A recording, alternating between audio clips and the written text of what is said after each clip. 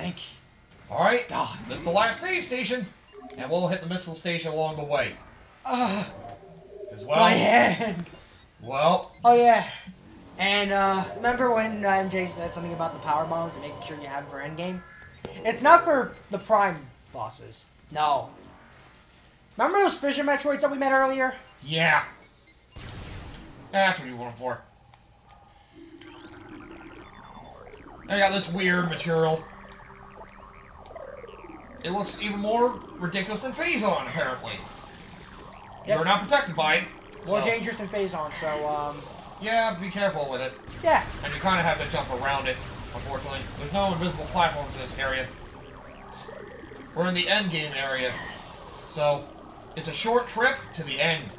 But, doesn't mean they're not going to throw a lot of crap your way. So, in the original Prime for GameCube, this is the only area you normally run into fission Metroids. Now, we run into them. And they're just as annoying then as they are now. Yep, we got 7 power bombs. They'll chase you throughout this room. Power bombs will get them off your back. Alright, jump along the teeth. Alright. There'll be a door that'll lead to a missile station about halfway up, so just keep platforming. And this is where the fission Metroids get annoying. This part. And this is why you want the power bombs. Yep. Thankfully, we won't need them for Prime, so... Yeah. If you need them... Most likely we won't need them for Prime. Yeah, we won't need them for Prime. You won't need them. You can't use them on Prime anyway, I don't think. Yeah, you can't. You can't. Alright, there's the door to the missile station. Now, there's where our missile station. Yep. Our fission Metroid, like, right above you.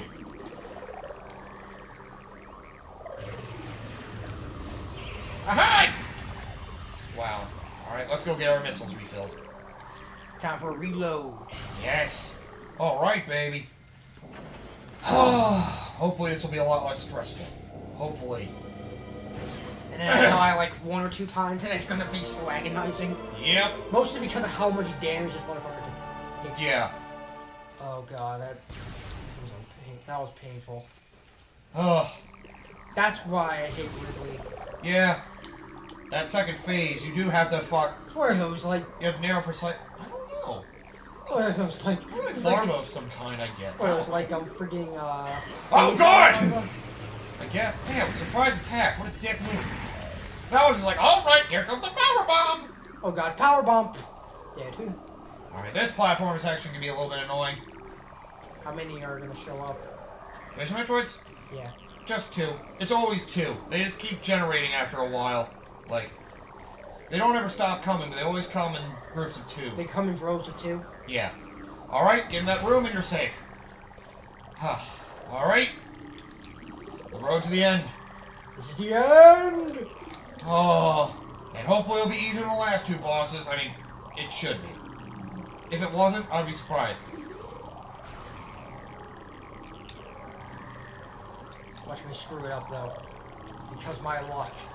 The first phase can be a little rough. Especially towards the end of the first phase. Let me up! Let me up! God damn it. Spider rail. Spiral rail. Alright. Alright, here we go. Look at that weird friggin' thing. Look at that weird hive ship looking thing. So, that's the creature that everybody was referring to. I wonder. I gotta say, I do like the design of this boss, though. Yeah, the exoskeletal one. And actually the inner and the core one too. Yeah. So here we go. The final boss. This is as soon as I get a chance to scan this damn thing. Yep. But first, he runs like a coward. You dick. Hey, come back here, you fool. All right. The battle is on. Game on. And this freak is known as Metroid Prime. It's highly evolved Phazon producing life form. Yep. The apparition known as the Metroid Prime is the source of Phazon, making it immensely powerful. A genetic flaw makes it susceptible to certain weapons for brief periods. Only its head is truly vulnerable. Other attacks are a nuisance. Offensively, Metroid Prime has a number of natural and mechanical weapons at its disposal. These include ultra frigid breath, multi-missiles, snare beams, and particle wave projectors. Its massive strength and barbed carapace making it lethal in melee combat. Recommend maximum firepower when engaging this weapon. Of course. So, Charged plasma shots, super missiles, wave buster, and ice weather, or a regular ice charge, depending on your move recommended. Yeah. So right now it's it's yellow, so we gotta go super missiles. And just use all the missiles you can, because except for the flamethrower. Yeah, don't use the flamethrower. Trust me, you're better off just going with the plasma beam shot anyway. Alright, Carol's gonna get a little closer now. And off to purple, so that's wave. Wave buster. So wave buster will make it easier to... It pretty much will stay last. Just try to stay out of the way of its attacks. Keep yourself moving while you do that, so that way you can dodge. Alright. And well, I'm gonna go further! We're gonna go deeper. Part 2 of Phase 1. It gets a little harder down here. There are little indentations in the ground there. Oh, it's still weak to purple. That's convenient.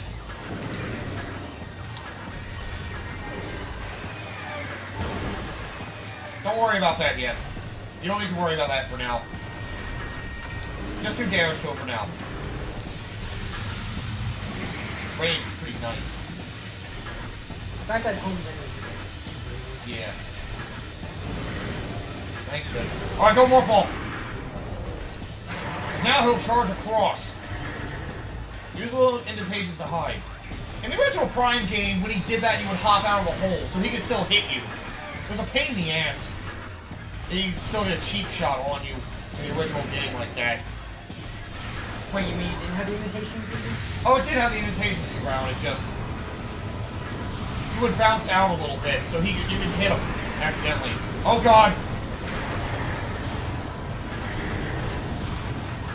Oh god. Somehow he didn't run into you there.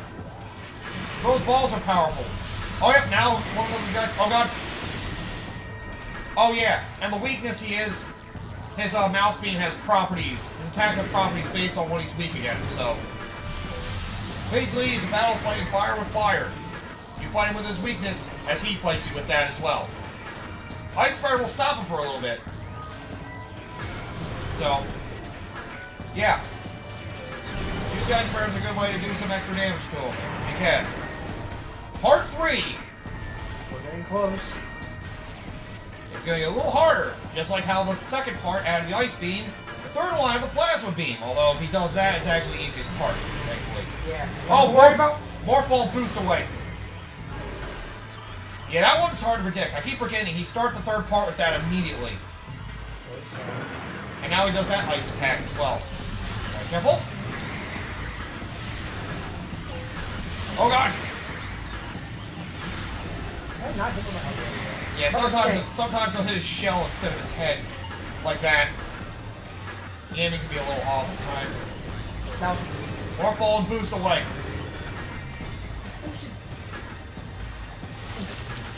Oh god. Oh god. Yeah. I just try to boost away. It usually works. Oh god.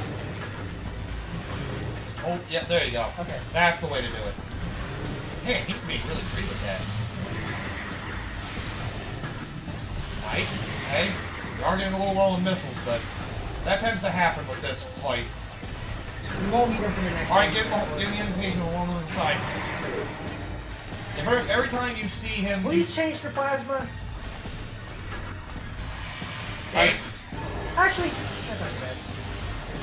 Yeah. The wave one is what really kills your missiles, though. Yeah. Although that's the one that you highly recommend you use this one anyway. Yeah. Because, it ends the phase quickly, that's for sure. Yeah. By the way, if you shoot down those balls, you can get some power-ups back. You can get some missiles and health. Careful! Yeah, I see missiles over there. I see energy over here. Which I kind of want. I'm not too worried about missiles, because I don't think we're going to need it for the next phase anyway. Yeah. I don't think we do. Not really, no. Not at all, actually. Not really, I should have said no. Look out! Jump! Jumping is the best way to dodge that attack. I know. There we go. Now we're getting a lot of missiles back. That's great. Okay, get one of the holes. Hi. Oh, he froze the wall behind him. Hey, beautiful. Alright, So he's gonna go wave or plasma. Plasma! Careful, that will burn you if you get hit by that one, clearly. And it hurts. Yep. Oh. That's his strongest beam as well. Huh, coincidence. Dang. Yeah. Eat that toxic one. Good.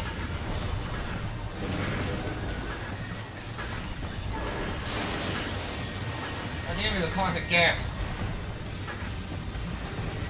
He doesn't actually get hurt by his burn, though. He pretty much only gets hurt by the initial shot.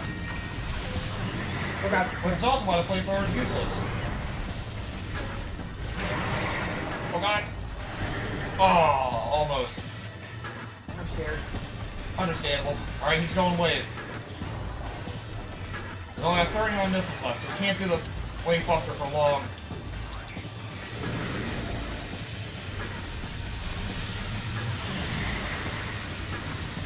Oh yeah, and if he hits you with a wave beam, your visor goes out of whack for a bit. You lose your ability to lock on, too.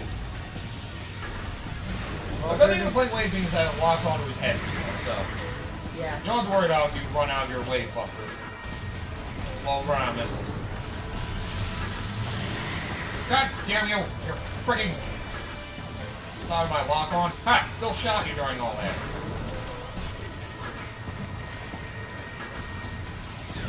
Alright. And now the hardest part of the fight. Last part of the first phase. I just want some health back, but I don't think that's gonna happen. Basically, now it's everything from the first... It's basically everything from part 3, except now a randomizer is thrown in. Basically, he'll do... Wow, I'm following pretty well. Oh yeah, he'll charge at you when he freezes you like that, too, with that attack. We only got power beam now, so we just gotta... handle the phase of the power shots. In fact, with the power beam he has no special effects. Thank goodness. Does it hurt? Well, yeah. Of course. Immensely. Probably more than the other two. Opportunity to get some ammo and health back. See, now he'll switch his weakness in the middle of the battle. So yeah, he becomes a bigger dick now. So basically, you can shoot a weapon, and he basically swap his weakness the last second to throw your attack off. So. Yeah, he becomes very annoying. Also, he rarely goes to plasma in this part, so rarely get the opportunity to burn him. Oh, ran out. Shit. I really don't want to use it. Yeah. It's not worth it. Oh god! Yeah, if those isn't gonna lock on. Missiles are probably best saved for the super missile. Oh god damn it! Yeah, see, he swaps very frequently. Very annoying. Whatever, just shoot those down for now. We can worry about his weakness later. Getting health and missiles. Oh! Just keep focusing on him while you're shooting those down. Look out! Oh shit. Oh, I guess he does disable your ability to fire your weapon for a little bit with power 1. Alright, get in the hole. Oh god, he fired those now? Oh, Jesus. Might be a little dangerous. Oh, you dick! God, he fires them so much! A little bit of energy and some missiles. He's on wave right now. How long he'll stay like that, I don't know. Good news is... Just pay attention to him. Once you see his bottom mouth open, start moving and jumping. Just make sure he doesn't shoot you. That's the attack he goes to most frequently. The beam? Yes. He's doing it again. I only nipped you with that one. That was a full-blown shot. You got him! Oh, it hit his frickin' carapace again. God damn it! What Awful the? angles. God damn it, missile, come on! Yeah, his awkward position can definitely throw off the missiles. Sometimes. You see, he rarely goes to plasma. Look out! Going with ice variant. Oh shit, he pinned you. Oh yeah, you get that death if you get killed during morph balls. He kind of explodes. Yeah, this is the last hard part of the game. First phase of the final boss. He can definitely get you with his overwhelming arsenal of attacks. Overwhelming you attacks that move in slowly, then shooting with beams straight from him, or trying to pull you towards him, or freezing you, or running at you. He's a force to be reckoned with. Not quite like Omega Pirate and Meta Ridley, but... The first phase, I think. It can catch you off guard. Although, if you get hammered in the first phase, it's gonna bite you really hard in the second phase. Yeah, it is a test of endurance in the second phase, but it's not nearly as bad as the first. The thing you should be more concerned about is, do you have enough energy to survive? Yes.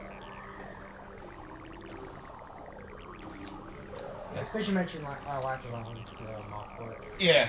If I can save these, because I'm not sure, are those things susceptible to power bombs? What do you mean?